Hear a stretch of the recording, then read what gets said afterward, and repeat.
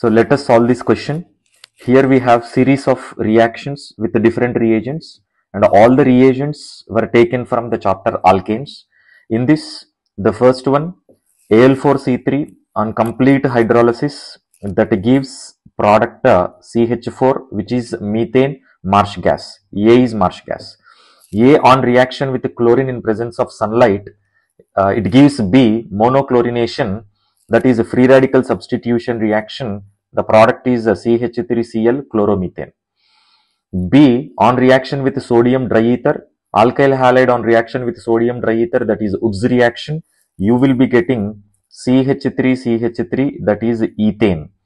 C is ethane.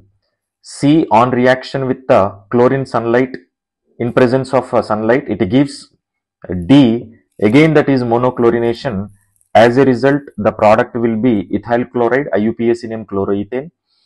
D on reaction with sodium dry ether, it gives E, again that is Woods reaction, you will be getting N-butane.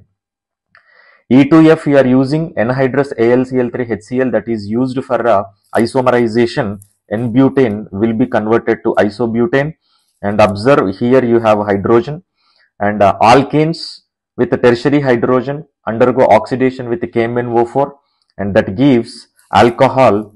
As a result, the product will be tertiary butyl alcohol. Tertiary butyl alcohol.